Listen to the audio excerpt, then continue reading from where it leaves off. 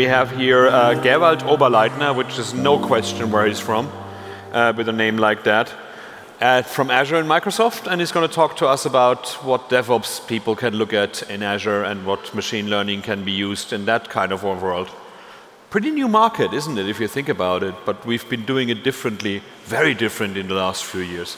Pretty new market, and I think especially new also to data scientists, which is a big topic here as well. And we'll try to address how developers and data scientists can collaborate in a process like DevOps.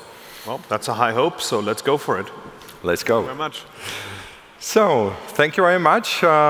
Welcome developers, welcome data scientists. I hope you had a great conference so far. My name is Gerwald Oberleitner, and I will talk about DevOps for the next 30 minutes. Hope that we have some fun together and spend some great time together here. Brief introduction of myself. You can reach out via LinkedIn to me and connect with me there. I do work for Microsoft for quite a time, currently in a technical sales role, pre-sales role, where I do help customers to adopt our cloud services and especially Azure and Azure DevOps. I do fairly often speak at conferences like here, so I hope you find that interesting. For the beginning, I wanted to set a little bit the stage what DevOps is, and that we have a common understanding how to define it. The definition was done at Microsoft by a colleague and very good friend who said DevOps is the union of people, processes, and tools to enable continuous delivery of value. And there's a lot in this sentence. So there is obviously a team who needs to agree on following a certain process. We need to agree on the process itself and also stick to that process. So it doesn't make sense to leave parts of the process out because it's not convenient to do certain things, like a retrospective after a sprint. So if we leave certain parts out, so we also miss something in the process. When we leave out the retrospective because we don't feel comfortable, we don't have any learning or we don't have any experience or any talks how we can improve and how we can become more effective. Of course, products can support us to follow that process and to orchestrate it, to better work together as a team. But the most important part of this sentence is continuously deliver value. So if there is not something we gain out of such a process, there is no reason to do it. And the reason to do it is when we see value in it and we achieve certain key performance indicators, key values better than before. So what could be these indicators which make us successful with DevOps? It could be that we have a better time to market, or it's definitely a mechanism to have a better time to market. Realize product services faster, have a lower failure rate, because DevOps also means a lot of automation and a lot of non-manual processes. We are faster in changing things, so we have a less lead time for changes. And due to the high automation, we are also able to recover faster from potential failures in our application or service. When you think about why is this important, so probably everybody of you has a smartphone and has apps on the smartphone. I think you will rarely use that this application, or rarely observe that these applications get frequently updated, because this mostly happens overnight. You probably just get a notification about my smartphone app has been updated. but updates are quite frequently. So the most popular applications, they update 2 or 3 times a week. And if you don't have a well-defined process for that, you are simply not able to do that. So you can't really stick to that speed of the requirement of deploying fastly and fix failures in a fast manner. Especially this market, when you look into smartphones, that's a very, let's say, brutal market in terms of feedback and in terms of customers rating for the app and giving you direct feedback. So you have the stars, which give a certain rating about the app, but there are also a free comment field where you get immediately direct feedback and where there is the need also to react on that feedback you are getting. So looking a little bit more deeply into DevOps and what are key elements out of DevOps is that DevOps has become the de facto standard for modern applications, either cloud applications, mobile applications, web applications, which developers are following. And that doesn't have any relation to a specific language, frameworks, or tools you are using. This is more or less a general process. There are 3 key elements in DevOps, which we also will see today and talk a little bit more deeply. One of it is continuous integration, so that you are consistently able to build your software, apply quality matters to it, and have a continuous delivery in your coding. With continuous deployment, you are able to ship that artifacts you are producing out of your coding in a highly automated manner. So you have the possibility to deploy either to test systems, staging systems, production systems in a continuous way without a lot of manual processes. And one of the most important parts is the part of continuous learning and monitoring, so that you also get feedback about the application and how you are doing with your app. Especially when you think about modern applications like cloud applications or mobile applications, there is not any server you can go to and observe log files or have a view onto some log information of your application. Especially in modern applications, this is a very important part because you need to implement other and different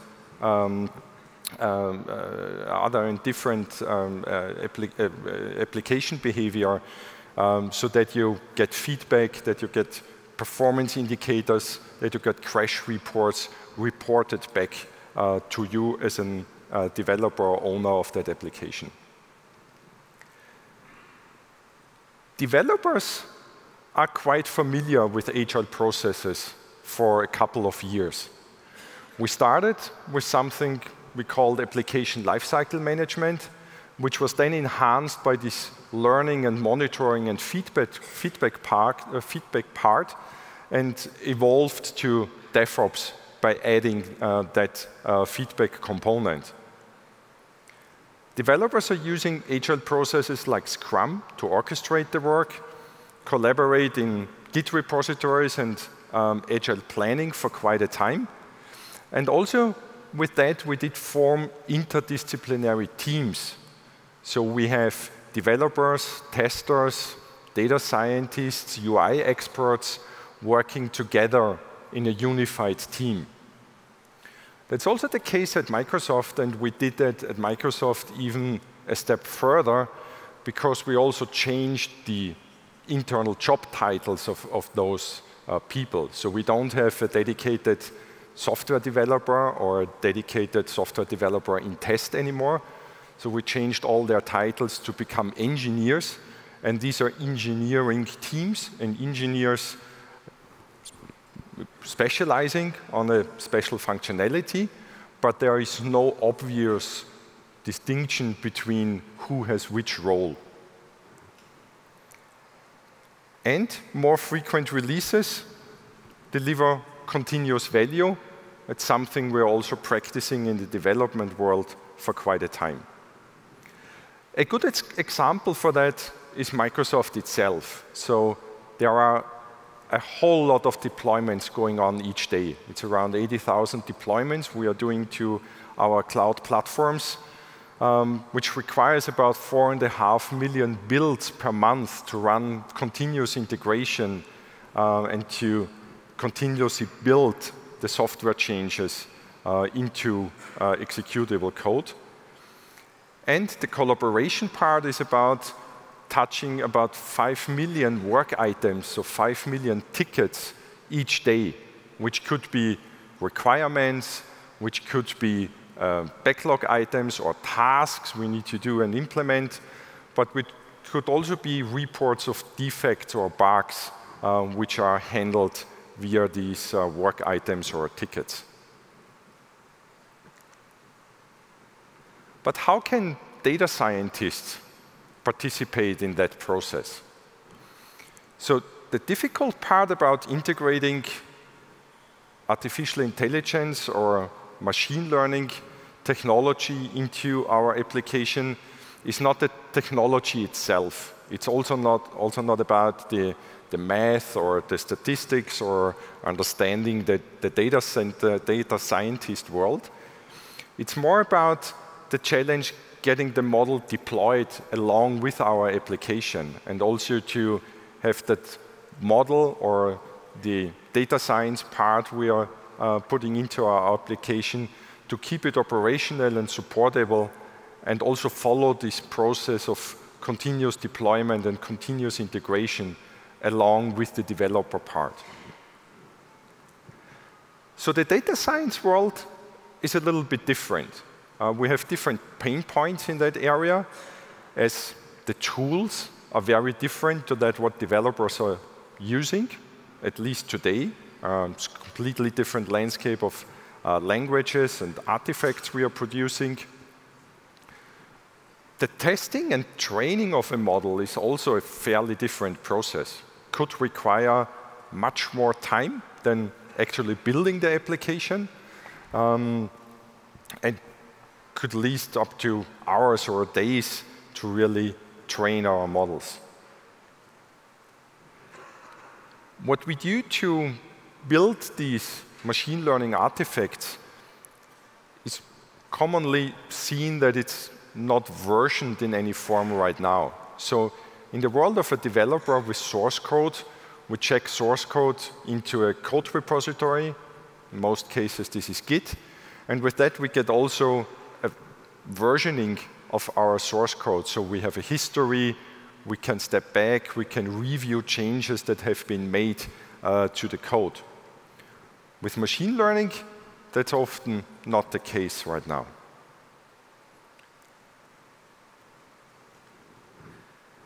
For that, Microsoft also developed a guidance or best practices for how an agile process can look in the data science world. And we call this a team data science process, address all different kinds of stages of an agile development there.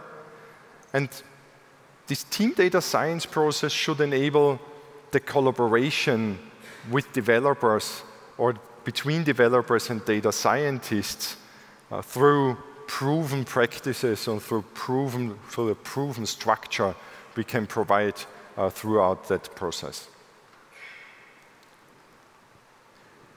We want to move away from being that a data scientist is being the lonely wolf, so developing the models on his own desk with the probably server underneath his desk, moving to a team approach and to a team world. And there is a tool set which could enable that. The cloud provides a very good tool set for that because it's easy accessible and available on demand. And therefore, you can use also as a data scientist services like Azure DevOps, a cloud-based storage, components like Spark or Hadoop in the cloud, and something which we call Azure Machine Learning, which I will explain in a minute in a little bit more depth. How could such a process look like in more detail? And that's an example here how collaboration could look like.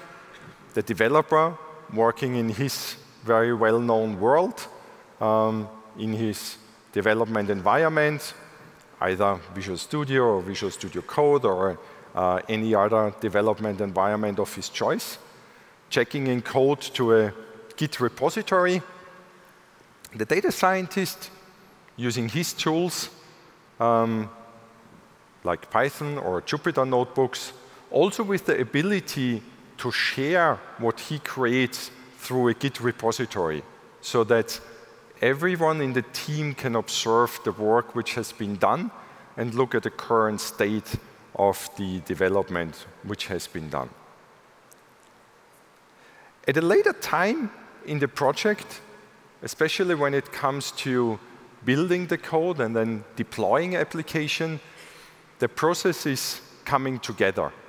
So that's a point where we bring together these two different technologies, put it into one central release process or release pipeline, and then release our application to devices, to a server infrastructure, to a Kubernetes infrastructure, whatever technology base we have chosen.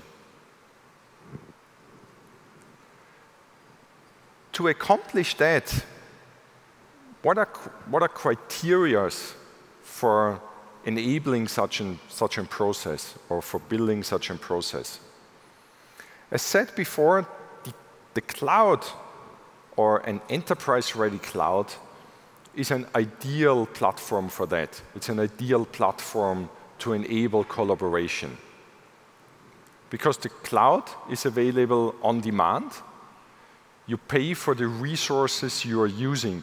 So especially when you are training your models, when you need at a certain point high compute power, which is not required all the time, that's something you can get from the cloud very easily.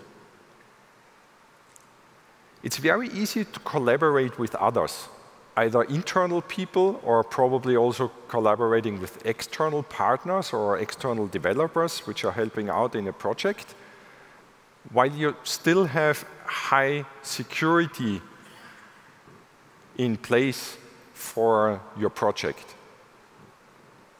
And with this on-demand capacity, experimentation is really made easy because you can get capacity at the point it's needed. When you look for a suitable cloud platform, there are a few things you should look for. It's a cloud that is embracing open source, offering you open development platform, also built-in DevOps capability for developers as well as for data scientists, tools and applications that are also available as a managed service, so that you don't need to build out this infrastructure all by your own, so that you can use a SaaS service or another managed component. Easy access to compute resources, and also a global availability of those services if you want to roll out your application in different geographies. And the sample cloud platform for that could be Microsoft Azure, providing a lot of those capabilities, like Visual Studio Code as an editor being available on multiple platforms, Azure DevOps or GitHub, providing this collaboration and centralized data storage of the artifacts you are developing. Services which are not particular a Microsoft application or a Microsoft world, like Databricks, which is a Spark service, or also hosted web environments where a Tomcat or Apache server is available as well. Regarding compute resources, there are specially prepared data science VMs, which have pre-installed a tool stack which is commonly used by data scientists. But also there are virtual machine types available which have GPUs inside so that they can do a more extensive compute, as well as a container platform.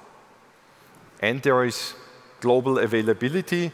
So we just closed out the last continent with Azure and building 2 data center regions in South Africa. So Azure is now really globally available in each of the continents.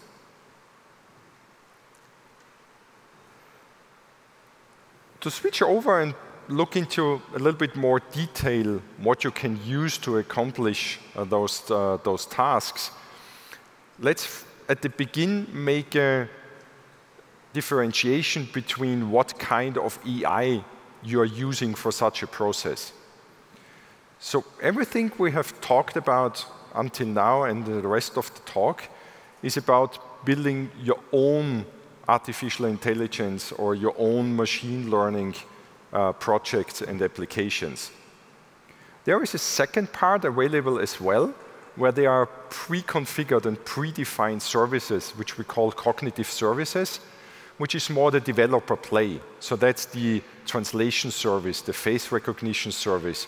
Those are APIs which are used by developers and can be very easily integrated in applications. But when you have the need to build your own models and your own application, then you are in the world of DevOps and all these challenges we have been talking about. To make it easier for data scientists, there are specialized services. So one of these specialized services is Azure Machine Learning. You will hear about Azure Machine Learning much more in the next talk by my colleague Robert, where you can prepare data, where you have mechanisms to build and train your model, and also have a distribution component, how to store your models and how to deploy it. There's a special functionality which we are using in the demo and sample application in a minute in the Azure Machine Learning service, which is called model management and deployment, where we have a built-in functionality to keep track about the models, what training data we have used, what the scoring of the models was, what the results was, and also a versioning, so that we have a good overview of which version or which training data resulted in a passing score for us or in a suitable score for our application. To achieve this collaboration, we are using Azure DevOps. And Azure DevOps is a SaaS-based service in Azure, delivering 5 key components. With Azure Boards, we have all these planning aspects and work item tracking and tickets where we collaborate on. Azure Repos is a standard Git repository, which we'll also see in the demo. The most important part will be Azure Pipelines, because Azure Pipelines is an infrastructure which enables us to continuously build and continuously deploy our application and artifacts. And that regardless of language used or the platform we are using. So Azure Pipelines do host Windows machines, Linux machines, but also Macintosh machines or Macs in the cloud, which are available for your build and deployment tasks. So pipelines are a key component. Pipelines can deal with any language, any platform, any cloud, are extensible, and can also create artifacts or deploy to a container infrastructure or a Kubernetes platform, which we will also use in our example later on.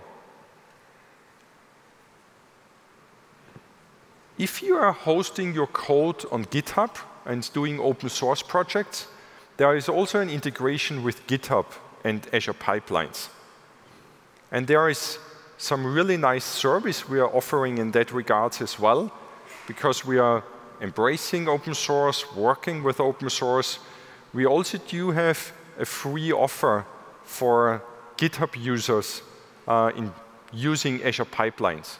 So if you are hosting a public repository, either on Azure DevOps, in the Azure DevOps repo, or on GitHub, you get unlimited build minutes on Azure pipelines for the Windows, Linux, and macOS platform. You get 10 parallel build or release tasks you can use for your project, which really enables you also as an open source developer to use continuous integration, to use continuous deployment and the benefits you gain out of this process without any additional costs. So it's free, as GitHub is free for public repositories. With that, let's spend the remaining minutes to walk through a little demo. And therefore, I will quickly switch screen here.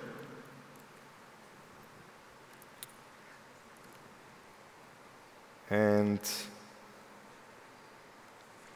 I have prepared and opened. Sorry, that's not what I wanted. I've prepared here a couple of views we are going through.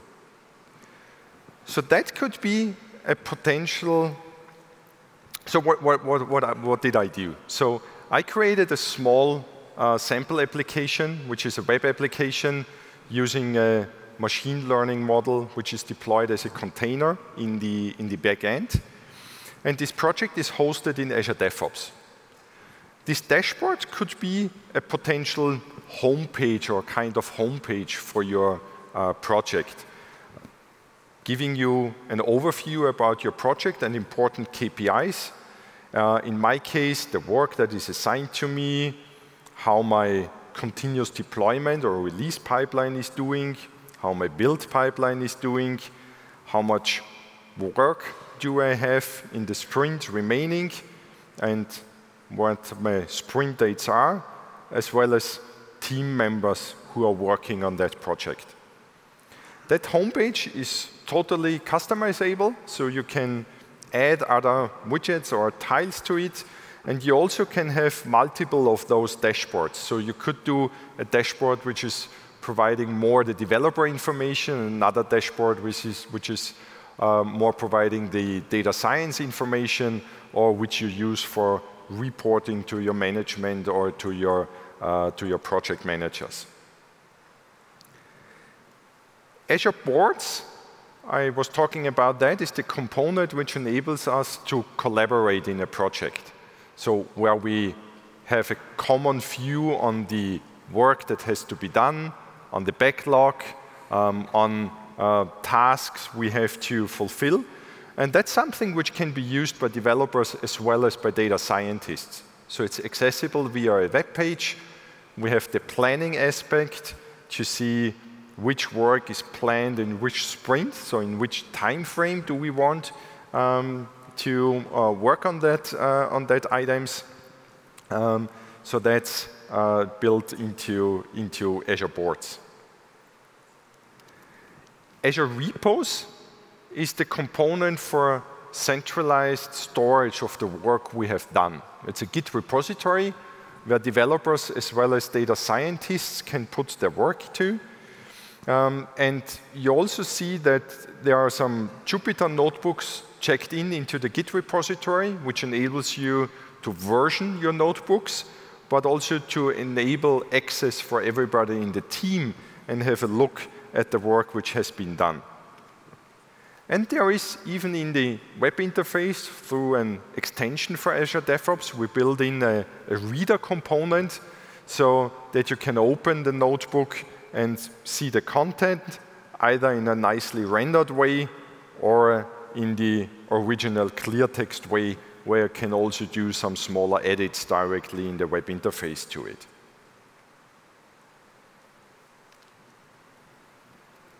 Moving to the pipelines, we do see here a quite common build pipeline for developers, building a .NET Core application, in my case a web application. And as mentioned before, we have a variety of agents available which can run your build. So there are Linux resources, Windows resources, Mac resources, which you can use for your mobile applications, as well as customized build agents you can bring and provide as a private agent. In the release component, we have built a workflow to release our application, first to a test environment, and after approvals, we are releasing to 2 different locations, to data centers in Western Europe, and then also to data centers in the Asia-Pacific rim to get closer to our end users with the application.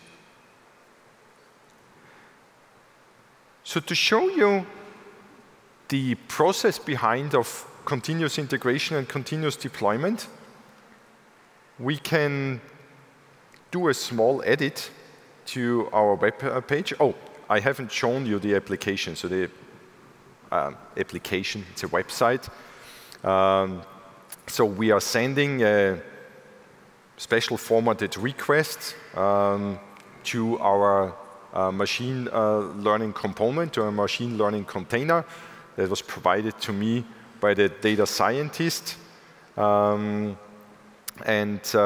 should represent an image of a handwritten 3, and we get in return the result that the service recognized the value of 3. And below that, we have a picture which are going to change to initiate a run through that process. In that case, very nice picture. It's a research project of ours to put data centers into the sea, and that's a container where which we sunk in the Pacific Ocean, which contains data center components. But let's get back to our repo and to our homepage. And I've prepared a very small change here. So we are changing the picture in here. Of course, we do want to edit.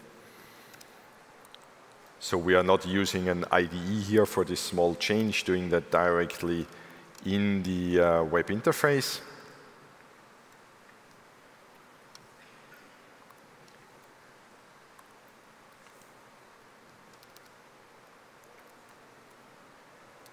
So that's it. And we commit these changes. We can do a comment here, say changed picture.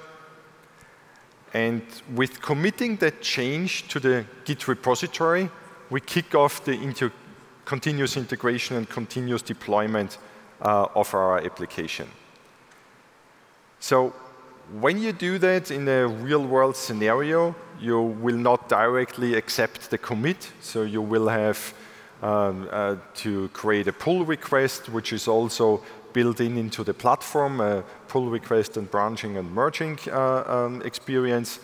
And you would do some additional security checks during that pull request for having a review of the code changes by a colleague, running through some code analysis, which we didn't do here to stick to a simple example.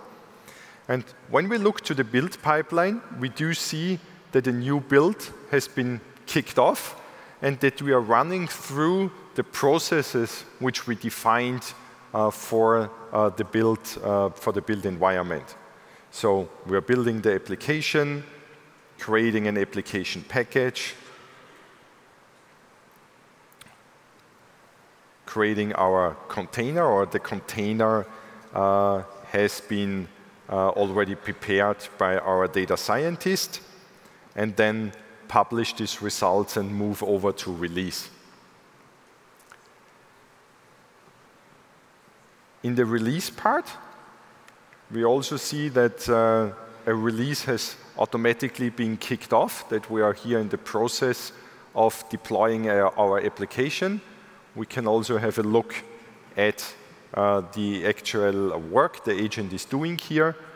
So we downloaded our artifact, are deploying our artifacts to our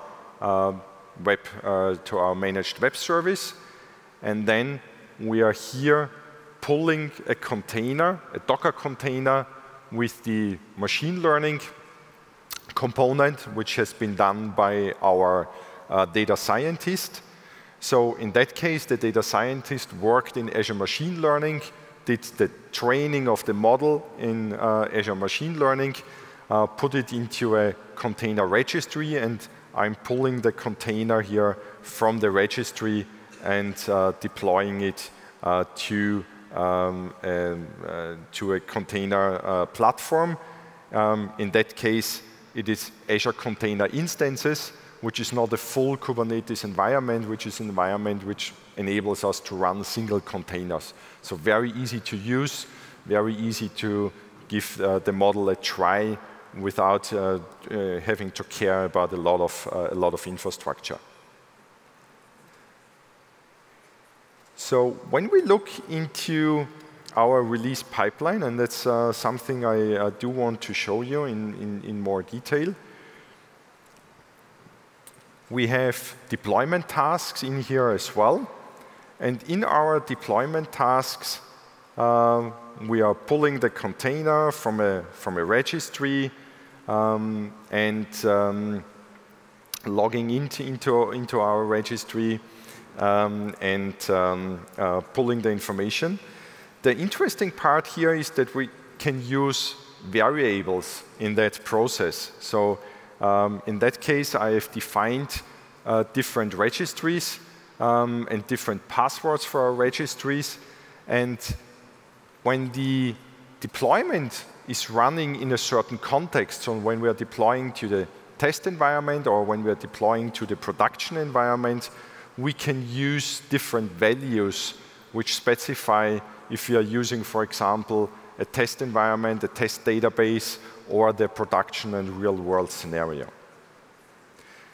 So when we do a refresh on our web application here, and that's also publicly accessible to you, is called WAT.ai, so WeAreDevelopers AI at azurewebsites.net. We see that we changed the picture and have here a nice picture of the CEO of WeAreDevelopers and the CEO of Microsoft. So we successfully run through the continuous integration and continuous deployment process. So with that, I already used pretty much of the time. At the end, a summary, I hope I showed you that DevOps is something which is relevant for developers and data scientists as well. There are tools available where both roles can collaborate and do a joint project. And my call to action at the end is here with some of the URLs. Most of the stuff I've shown you today is free, so give it a try. Do your first experience with this tool set, and thank you very much for your attention.